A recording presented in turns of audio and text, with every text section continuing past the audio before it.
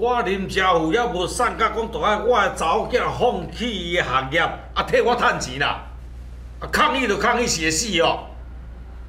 计少我抗议一遍袂晓的哦。教授敢就无唔对？教授若无唔对，你抗议啥？都不能吃罢休言过。先不要冲动啦，我们要不要带个礼物去跟校长求情啊？江安是第一次，总给孩子一个反省的机会啊。我们跟校长好好说，说不定会没事的。爸妈，你们不要那么委屈啦。我已经长大了，我做的事情要自己负责。我也会继续想办法的。任伟，这一次你没事吧？没事。学校只有处罚我跟刘川。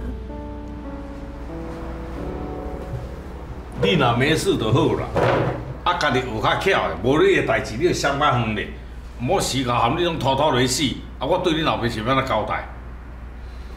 好好读册啦。爸妈，真的对不起。林家安，你不要再对不起了。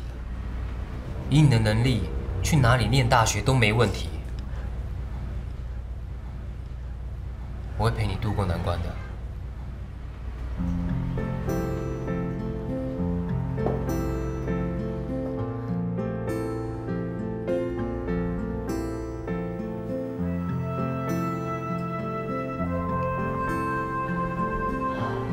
我到底要怎么办啊？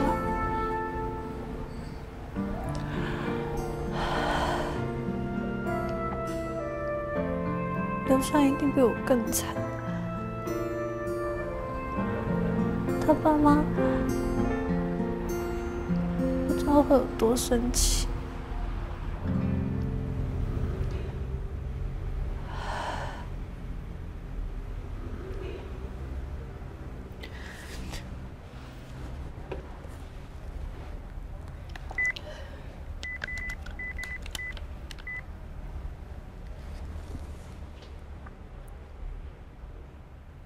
刘川，你那边还好吗？我爸妈知道我要被退学的事了，他们没有怪我，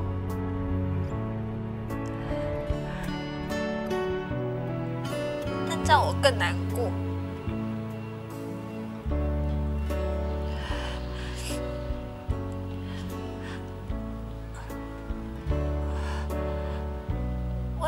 知道你的状况，很想跟你讲讲话。你有时间回个电话给我好吗？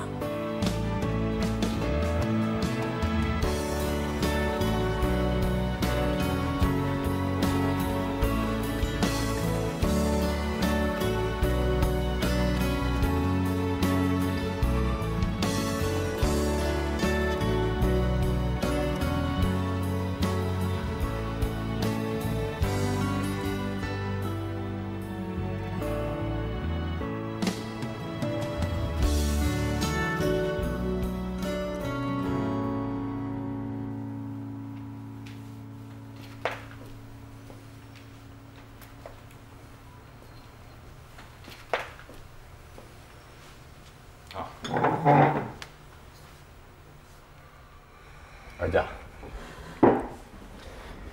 这是你最喜欢吃的橙汁排骨，今天晚上多吃一点啊。爸，我很抱歉，这次我的确没有处理好，我也没有能力解决接下来的问题。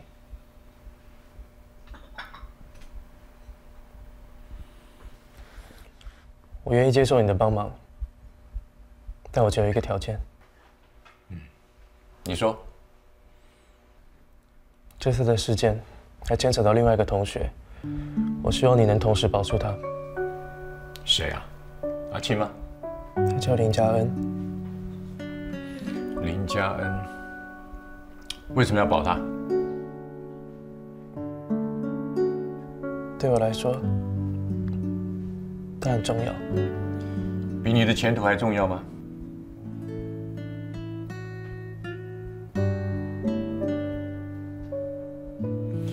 张妈，帮我把电话拿来。是。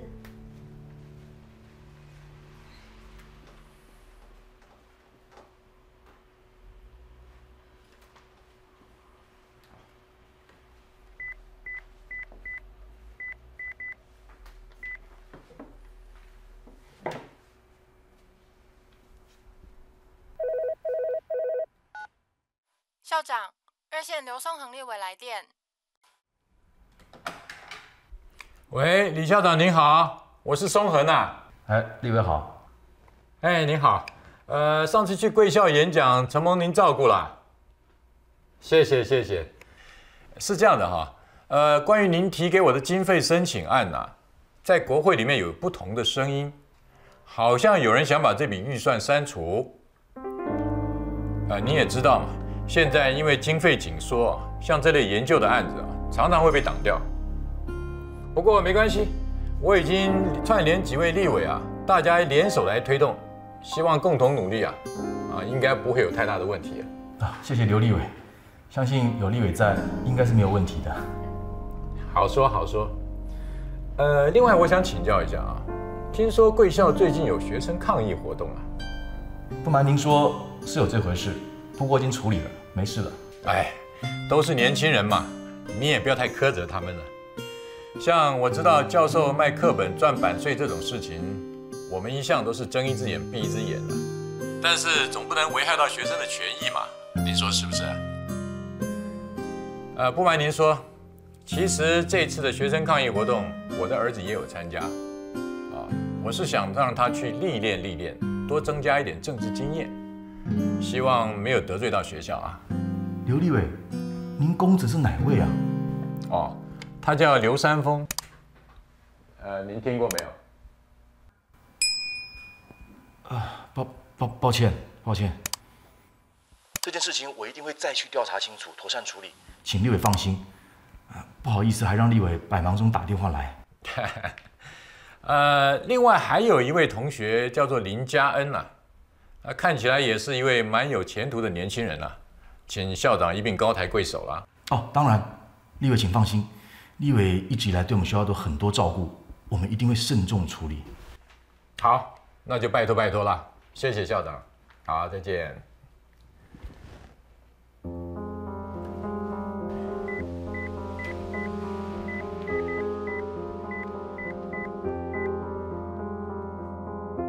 嘿，常飞教授你好，我是松恒啊。关于您的那个古荷兰文的案子啊，我们现在审经费有一点问题。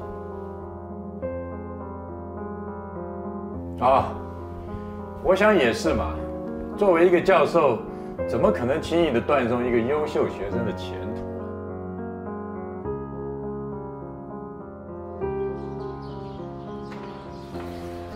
各位同学，翻开第3章151页。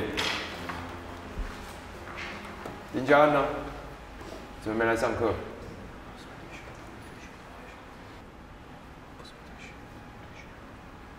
教授，林家被退学了，你没听说吗？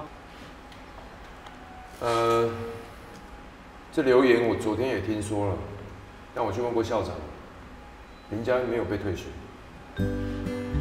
各位同学以后不要乱传谣言。李小薇，哟，记得叫林家恩来上课。好，教授。李国轩，把课文念一下。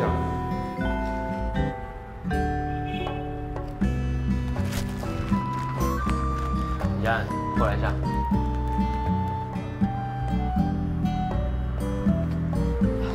过来啊，过来一下。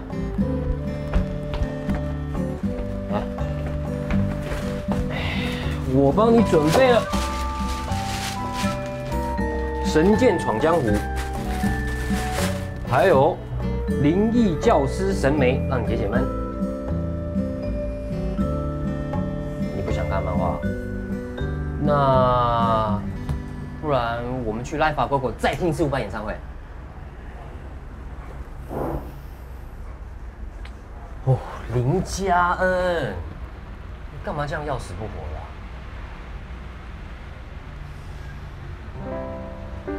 哎，我问你哦，如果你之前真的被退学了，得回屏东养鱼，你会怎么办啊？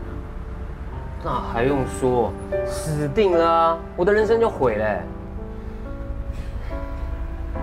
还好，上一次你有帮我渡过难关，所以这一次无论如何，我都会帮你想办法。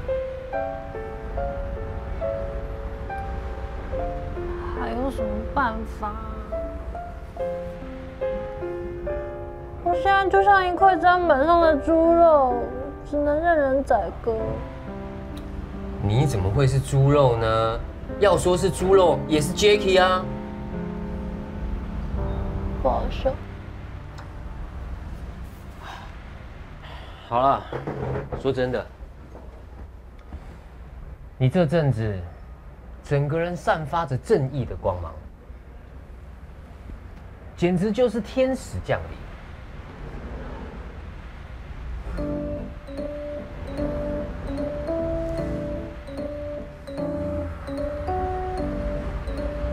好不像你会说的话。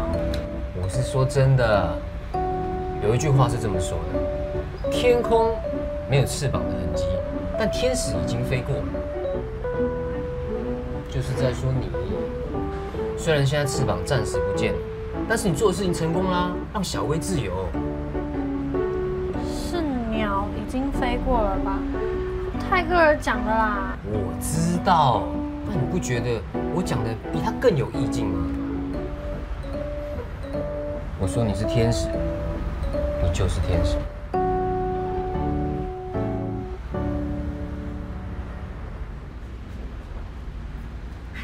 嘉，我跟你说，早上常飞上课点名点到你哎，他还说啊，你跟刘川被退学只是谣言。真的吗？真的，而且还叫我提醒你要来上课。怎么会？太奇怪了吧！说不定是被我们钢铁男的诚意感化了。林嘉恩，我没有被退学，我没有被退学，我没有被退学了，我没有被退学，我没有被退学。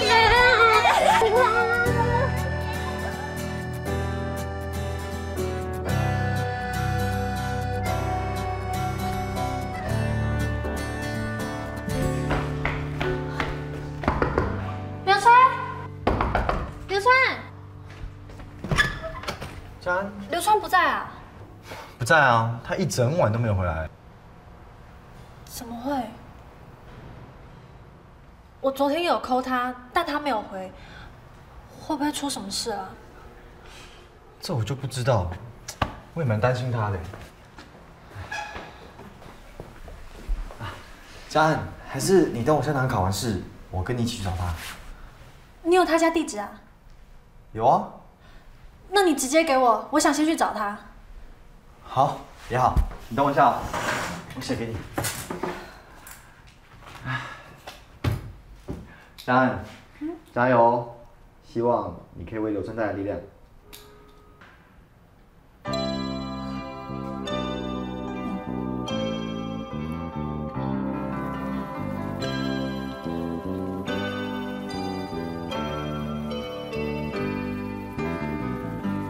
一辈子能够遭遇多少个春天？多情的人，他们怎会了解？一生爱过就一回。沸腾的都市，盲目的感情。Say goodbye to the crowded paradise。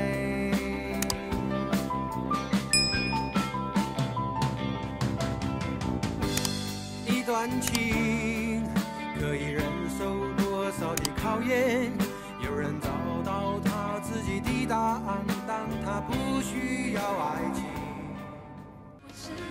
明明爱你就要骗自己。